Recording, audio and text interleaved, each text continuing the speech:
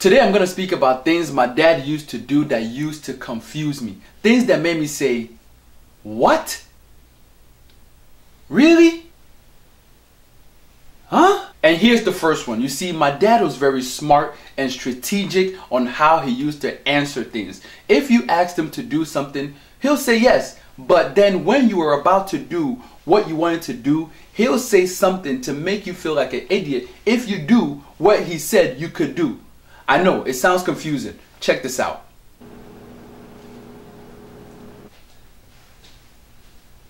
Dad, thank you so much for allowing me to go to my friend's birthday party. No problem. Thank you. I'm about to put my shoes on, then I'm leaving.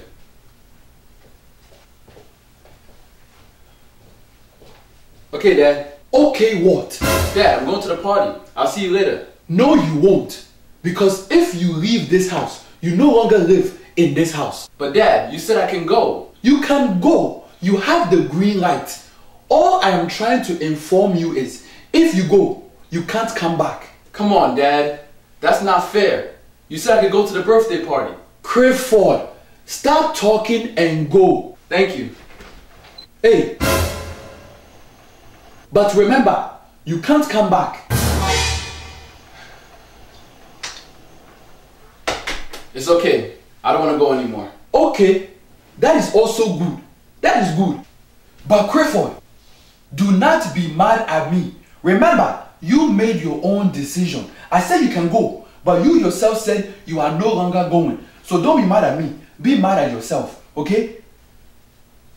Yes, Dad. Honestly, my dad's insults used to confuse me all the time. He would compliment me and then insult me at the same time. How do you start an insult with a compliment? It's like buying somebody a gift, wrapping it up real nice, then putting a bow on top. And then you're excited, you're happy. Then you open the gift and then there comes a punch right in your face. That's messed up. I know, confusing, right? Check this out. Clifford, why is your life like this? Sometimes I want to go to your mother and ask her, are you sure this boy is from my DNA? Because the way you act does not remind me of how I was when I was your age back in Ghana. In school, you are not top of your class like I was when I was your age. In this house, you don't want to do nothing. Simple chores that I give you, you don't do. Then I come home from work and I have to yell at you. Clifford, he would compliment me and then insult me at the same time. You are a wonderful fool. You understand? You are a wonderful fool. You are wonderful. Okay? That's what you are. Wonderful. F-O-O-L. Okay, you just heard all the things my dad was just saying about me. Saying I'm a fool, saying I'm not top of my class, I'm not serious, I don't do anything in the house. Basically, I'm no good. But when guests used to visit the house, or if he was on the phone with somebody, he didn't speak about me that way. Things got very confusing. He sounded like this. Oh, everything is good. Thank you so much for asking. Oh, Clifford, oh, where should I start with Clifford? Clifford has met and exceeded all my expectation for him. In school, he is top of his class. At home, he cleans, he's always studying, he's doing Bible studies. This boy is exceptional. He is wonderful. This boy, he is wonderful. Oh, I don't know. And I just thank God for blessing me with such a wonderful child.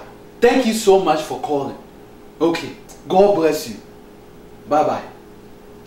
You, this boy, you see what I'm telling people about you? I am speaking blessings and positivity onto your life. Don't make me a liar, okay? Live these words that I am speaking. Live these words. Yes, Dad?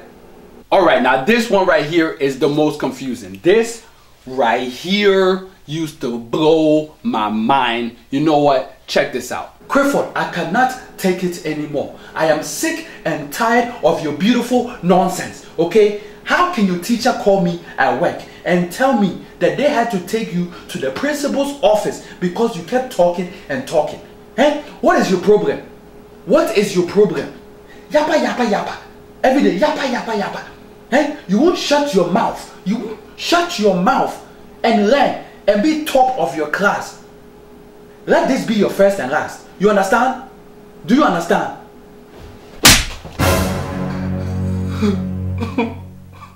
Okay, so you guys just saw what just happened. My dad just smacked me. I'm holding my cheek and I'm crying. Now comes the most confusing statement in the world. He's going to ask me this. Clifford, why are you crying? If you do not stop this your crying, I will give you something to cry about.